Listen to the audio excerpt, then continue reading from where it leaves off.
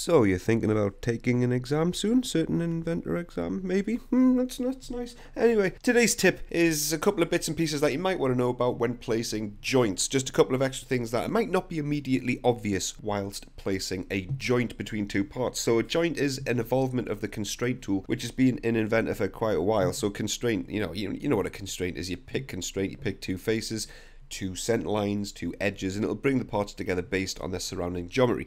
Whereas joints, it's more to do with defining movement, motion, removing degrees of freedom based on how two components might behave together. Do you want them to slide together? Do you want them to be rigid together? Do you want them to rotate together? That kind of a deal.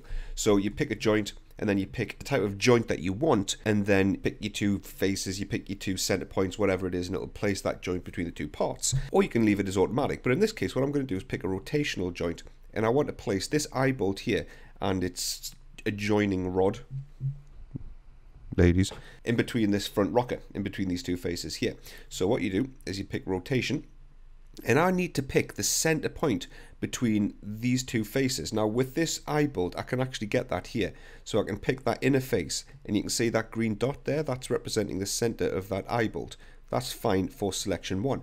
For selection 2 though, I want to place and line up the center of that eye bolt exactly in between these two faces here, and also in line with these two holes. So how do you go about doing that? Well, what you do is you right click in the graphics window, and then you pick between two faces. You pick that, so you pick your first face, then you pick your second face, and then you get this yellow plane. And what you can then do is eye up the center. So you see those green dots, that's tracking along, and it's letting you know that if you click here, the joint is going to be made between that green dot there and the green dot you can see that's forming in the middle between these two faces, which will be there.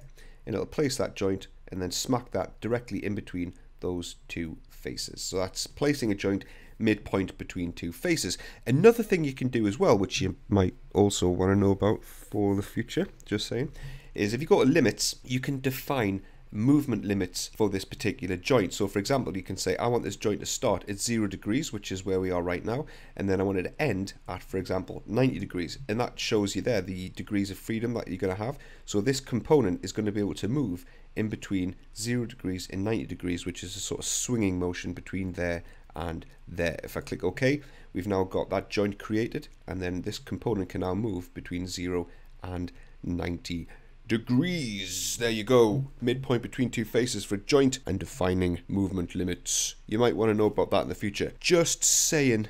And I'll see you in the next one. Toodles.